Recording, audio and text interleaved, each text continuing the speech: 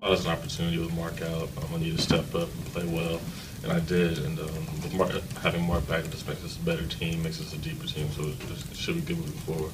When you were in the opportunity to get in and play a little bit more and do those things, I mean, how important was it to you to maybe show some instant growth or to show that you're ready for that role with him out? It was all about really experience and getting more playing time. So being out there with Mark's minutes, I was able to get more experience, more comfortable out there, like in the Rutgers and Penn State game. So moving forward, I'm building on those things.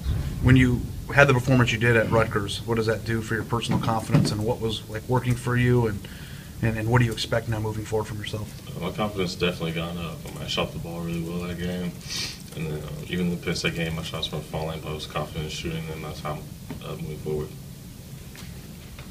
Keita,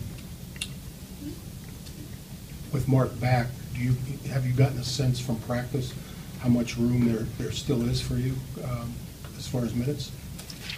We only had one practice with Mark back, and okay. we had practiced the same way pretty much every day, so I didn't really get a feel for anything.